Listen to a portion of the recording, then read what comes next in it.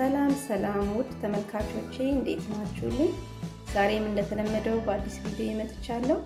የዛሬ ቪዲዮ የሚሆነው ይህንን የመሰለ ቆንጆ ሆኖ የተሰራ የድንች ስናክ ይዤላችሁ የመጣሁት ተወዱታላችሁ ብዬ ተስፋ አደርጋለሁ። አሁን ወደ አሰራሩ። በመጀመሪያ እዚህ ጋር ድንች እየቀቀልኩ ነው። ድንቼ እስከሚበስል ያዘጋጀሁት ፓርስሊ እና ካሮት አለ፣ እሱን እከታትፋለሁ። አሁን እዚህ ጋር ያዘጋጀሁት የበቆሎ ዱቄት አለ፣ ቁንዶ በርበሬ፣ ጨው፣ ከዛም ካሮት አለ። እዚህ ጋር ደግሞ ፓርስሊ፣ ይሄንን ከታትፋለሁ። በመጀመሪያ እዚህ ጋር 2 ካሮት አለ። ካሮቴን እልጠዋለሁ። ከዛ ሁለቱንም ካሮት በዚህ መልኩ ከላትኩት በኋላ አለቅልቄ እንደገና ፈቀፍቀዋለሁ። እንደዚህ ከላጥነው በኋላ መለቅለቅ አለበት፣ ምክንያቱም ስንልጠው ቆሻሻ ሊሆን ስለሚችል።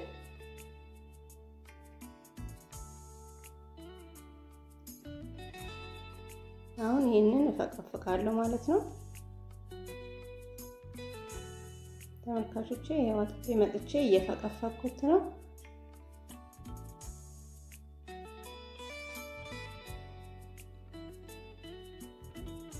በዚህ መልኩ ሁለቱንም እንደዚህ ከፈቀፈኩት በኋላ እዚህ ጋር ያዘጋጀሁትን ፓርስሊ አለ።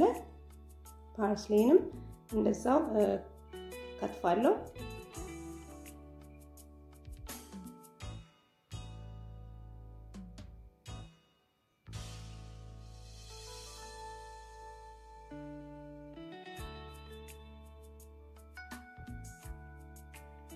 ፓርስሊውንም በደንብ አድርጌ ነው ያጠብኩትኝ። በአትክልት ስናጥብ በቪኒጋር ብናጥበው ቆንጆ ነው እላለሁ፣ ምክንያቱም ለጤናም ለሁሉም ጥሩ ነው።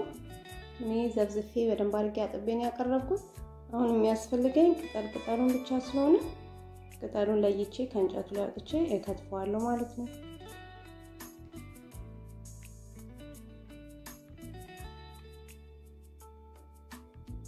በዚህ መልኩ ሁሉንም እንደዚህ ካወጣው በኋላ አድቅቄ ከትፈዋለሁ።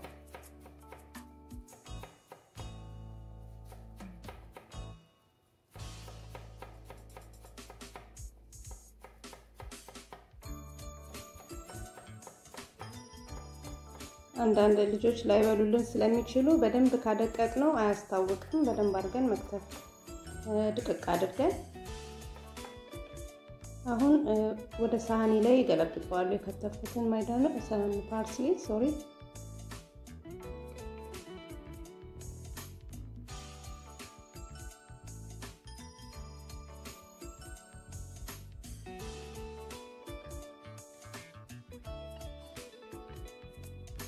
አሁን የሚቀረኝ ድንቼ ብቻ ነው። ድንቼን እንግዲህ ደርሷል። አሁን ልጬ እንደገና በቢላ እንትለዋለሁ፣ ከላይ ቀፋዋለሁ፣ ምክንያቱም ጥቁር ነገር ሊኖር ስለሚችል በቢላ አድርጌ አነሳዋለሁ።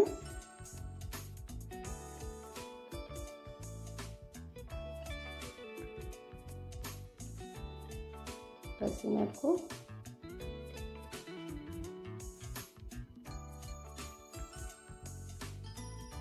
እንዲያርጌ ቆንጆ አርጌ ከላትኩት በኋላ ሌላኛውንም እንደዛው አድርጋለሁ።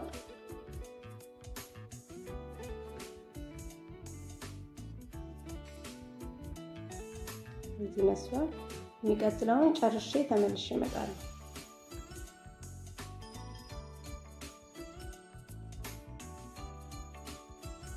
ተመልካቾቼ ይሄው ድንቹን በዚህ መልኩ ሁሉንም ልጬ ተመልሼ መጥቻለሁ። አሁን እንደ ካሮቱ በመፈቅፈቂያ አርጌ ድንቹንም ፈቀፍቀዋለሁ። ድንቹን በመጨፍለቂያ መጨፍለቅ ይቻላል ወይም ደግሞ በመዳጫ። እኔ ግን ያው እንደ ካሮቱ አንድ አይነት እንዲሆን በማለት ነው በመፈቅፈቂያ የምፈቀፍቀው።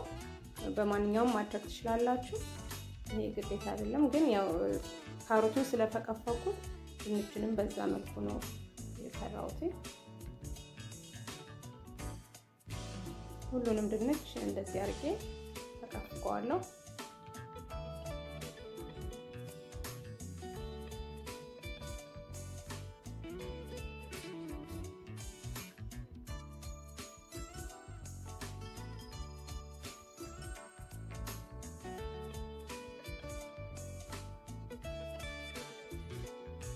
ልጆች በጣም ነው የሚወዱት ይሄንን። ያው በኬቻፕ የሚበላ ምግብ ነው። ኬቻፕ ያው ልጆች ይወዳሉ አይደል?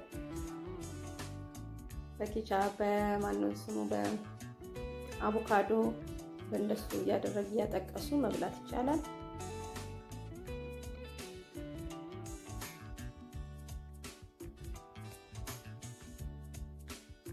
ያው ድንቼንም በዚህ መልኩ ሁሉንም ፈቅፍቄያለሁ። ያው የበሰለ ስለሆነ ትንሽ ተጣበቀ ከመፈቅፈቂያው ጋር።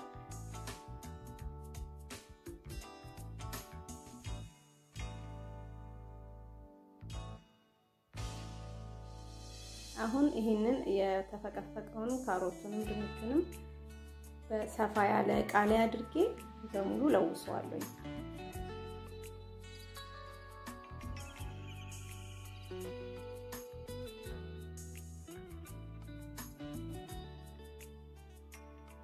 አሁን እዚህ ጋር ጎድጓዳ ሳህን አለ። ከዛም ድንቼን አድርጋለሁ። ካሮቱንም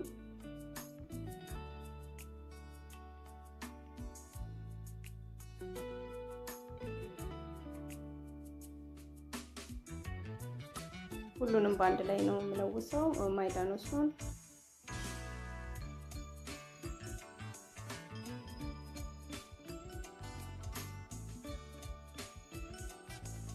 የበቆሎ ዱቄት የ2 ማንኪያ አዘጋጅቻለሁ፣ ሾርባ ማንኪያ። እሱን ቁንዶ በርበሬ እና ጨው አድርጌ በማንኪያ በደንብ አድርጌ እለውሰዋለሁ። በደንብ አድርገን ካዋሃድ ነው ይጣበቃል እርስ በርሱ ማለት ነው። የዛኔ ለመጥበስ ይቀለናል። ይሄንን ይመስላል። በደንብ አድርጌ እለውሰዋለሁ በማንኪያው።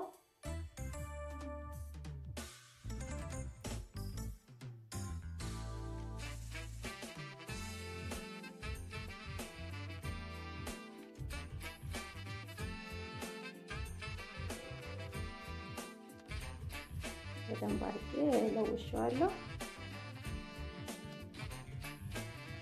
ይሄው እንግዲህ እንደዚህ ይመስላል።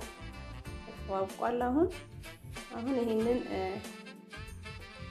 የእንትን ዕቃ ላይ አድርጌ የማንስ የክሬም ዕቃ ላይ አድርጌ ብርጭቆ ውስጥ ከትቼ ፕላስቲክ ዕቃ ላይ እዛ ውስጥ ሞልቼው ነው የምጠብሰው።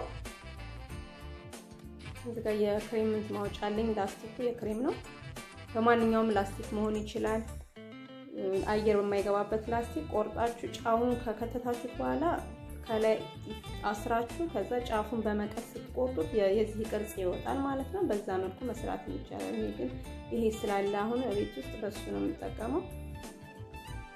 አሁን ያዘጋጀሁትን ውህድ እንዳለ ውስጥ ከተዋለሁ ማለት ነው።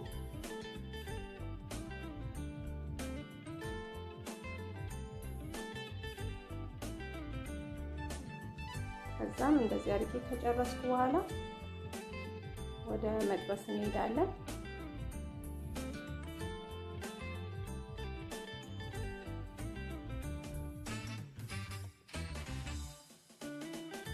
ተመልካቾቼ ይሄው እዚህ ጋር እንግዲህ ዘይት አዘጋጅቻለሁ፣ የምግብ ዘይት።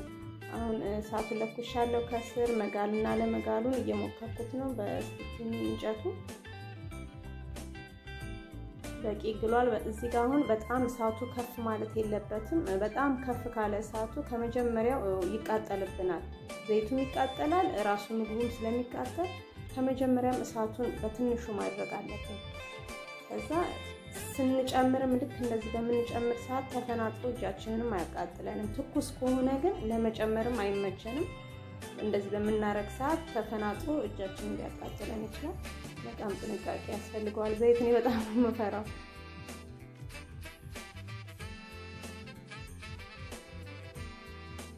በዚህ መልኩ እንደዚህ እያደረኩኝ በመቀስ እየቆረጥኩ ቅርጽ እያወጣውን ተጠብሰዋለሁ። ያው ለልጆች አፍ ልክ የሚሆን እያረኩ ነው የምቆርጥ ያለው። ትልቅም አይደለም በጣም ትንሽም አይደለም፣ ኖርማል።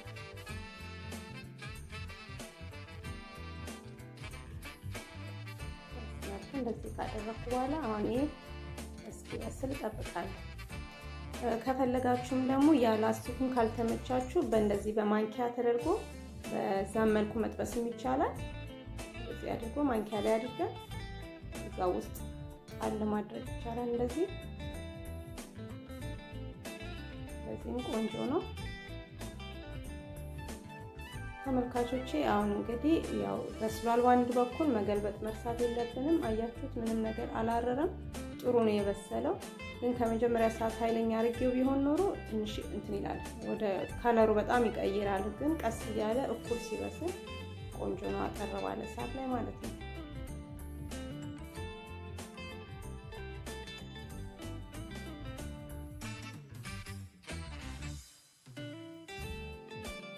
አሁን እንደዚህ እንዳለ ያው ተገለበጥኩት በኋላ ትንሽ በዛኛው በኩል ደግሞ እንዲበስል እተወዋለሁ።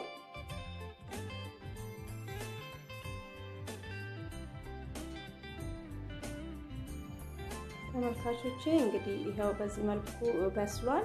አሁን ሳህኔ ላይ ሶፍት አድርጌያለሁ፣ ምክንያቱም ዘይቱን እንዲያወጣልኝ ማለት ነው።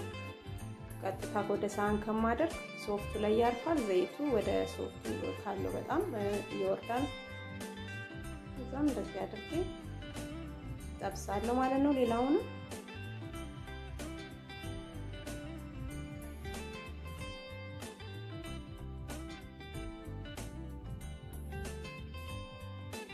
ይመስላል። አያችሁ ዘይቱ ራሱ ንጹህ ነው፣ ንጹህ እንዳለን ያለው ምንም ነገር እንትን አላለም፣ አልተቆረም ወይም አልተቃጠለም፣ ኃይለኛ ስላልሆነ እሳቱ ይሄንን ይመስላል። የሚቀጥለውንም እንደዛው አድርጌ ጠብሳለሁ።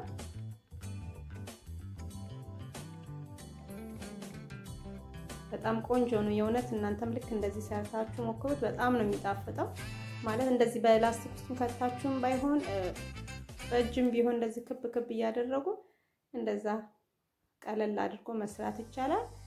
ተመልካቾቼ ይሄው ሁሉንም በዚህ መልኩ ጠብሼ ጨርሻለሁ።